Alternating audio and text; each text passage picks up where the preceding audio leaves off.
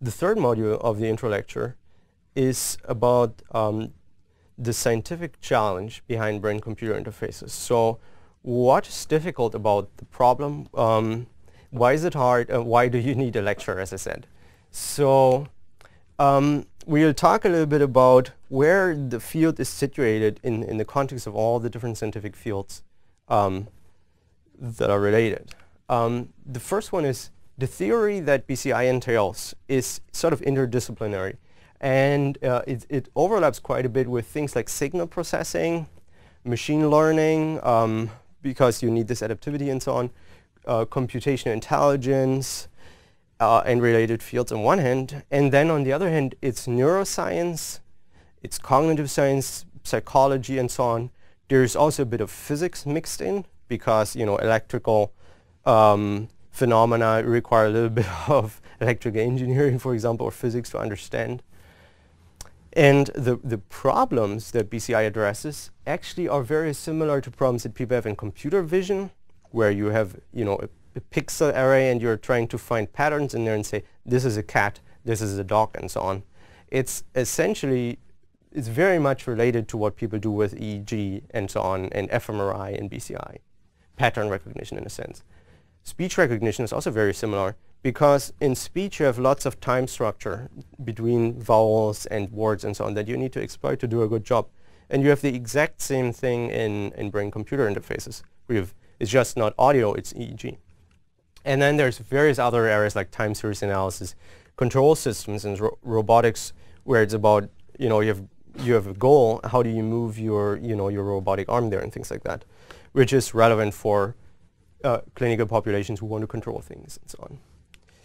And there's one specific reason, which is sort of the key reason why it's difficult, and that is whatever you do in your BCI, the actual processing, depends on a bunch of parameters, and these parameters are not really known a priori. You have lots of uncertainty about them. That may be because they're specific to the person or specific to the task that the person is doing and things like that. And here's a somewhat striking example of person-specific variability. So that's importance maps, or you can say weights or patterns, for 4 different people doing the same task.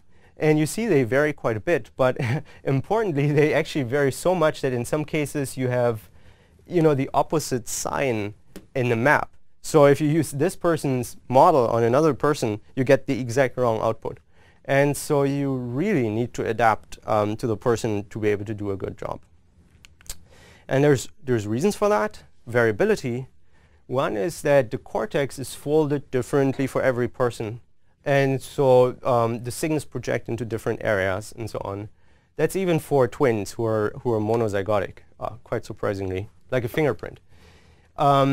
The functional map or allocation might be different for people, or it might be larger in some, smaller than others, in others. And on every recording session, your sensors are placed slightly differently, which gives you variability. So this is session to session. And then the brain dynamics themselves are non-stationary. And they change from second to second, minute to minute, day to day, year to year. So at all time scales. And so if you go from one week to the next, there's something that has changed and that you might need to adapt to. And if you ignore it, your performance will suffer to some extent. So these are some of the main reasons. And there's a few others. I just bring these up. The signal is very, there's a high signal-to-noise ratio, you can say. Sorry, a difficult to deal with signal-to-noise ratio. It's actually low. And so whatever you pull out, it's going to be very noisy. And so you have a hard time making something very sensitive. So, you know, that's a very big deal in brain-computer interfaces. And another one is that whatever you measure usually measures, you know, part of your brain, say, and that part does other things other than the stuff that you care about. And so for this reason, it's very hard to be specific to just one phenomenon with a brain-computer interface. You thought you were measuring, say, imagined movements, but it turns out you also pick up, say, sensory experiences on the same limbs or so, because the neural populations perhaps do some of the same functions, or they're right next to other populations that happen to have these functions. And that's a very big deal and can be very misleading in science if you're looking at one thing, say, I'm doing this perfectly well, but then if you try the same technology on another situation, it gives completely wrong results or so. And the last one is we don't yet fully understand how the brain works, right? In fact, we have lots of uncertainty about that. And so in some cases, we don't even know what to look for, how to look for it, and so on. So that's, of course, also fundamentally hard and scientifically interesting and challenging. Lastly, I should say there's one thing that's specific about EEG, and that is you may have 64 sensors, but every sensor basically gives you about the same curve, the same time series.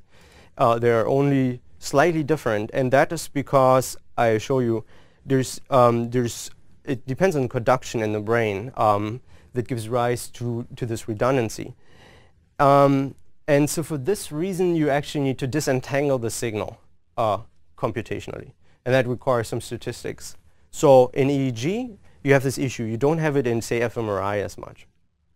But it can definitely be handled. It's luckily a linear phenomenon. I say what that means later. So as a result, you need sophisticated signal processing. Whatever you do needs to be statistical because you have uncertainty. And also because there's so much stuff that you don't know in advance, you need to calibrate a BCI. You need to start with some data and adapt some parameters, some data from that person ideally.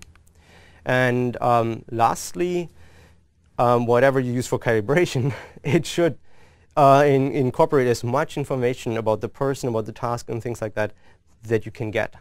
That may include example data, like here's a chunk of EEG where the person was surprised. Here's one where he wasn't surprised. Here's another where he was surprised, and so on. That's extremely useful.